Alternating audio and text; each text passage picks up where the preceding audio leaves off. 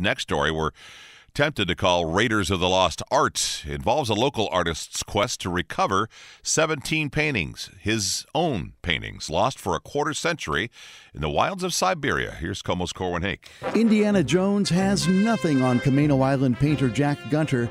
In the late 1980s, in the waning days of the Cold War, Russians visiting the Seattle area fell in love with Gunter's bold works depicting the struggle of the common man versus encroaching technology. They said, would you like to come and exhibit your paintings in Russia? We can arrange that for you. Well, that was USSR at the time. Gunter agreed, and in 1989 found himself accompanying 17 of his paintings, first to Moscow. And then they took us to one of Stalin's secret cities. In Siberia, they were doing all kinds of scientific weapons research and things like that. His paintings went on display in this remote Siberian city.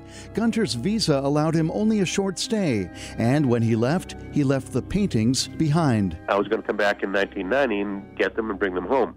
In the meantime, the wall came down, the government collapsed. And the whereabouts of Gunter's art became very uncertain. And they're big. They're like 4 feet wide. Nearly 25 years later, Gunter returned to Siberia to look for his missing art.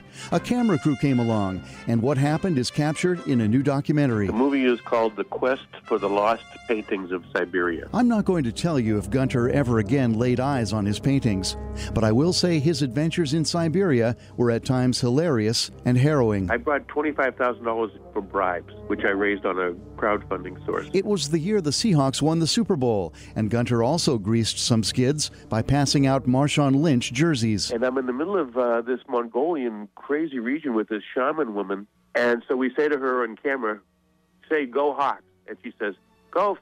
We said, "No, Hawk, oh, go Hawk." Gunter eventually found himself appearing on Russian television, making a plea for world peace. And I said, Russian people and American people are the same. We just want to see our grandkids grow up. We want someone to love us when we come home from work, and the governments are bumping heads somewhere above our heads, and we don't have any issues with each other. The whole adventure unspools tonight in Everett when The Quest for the Lost Paintings of Siberia screens at the historic Everett Theater, and then next weekend at the Lincoln Theater in Mount Vernon. Gunter expects the movie to hit the film festival circuit this summer. Corwin Haeck, KOMO News.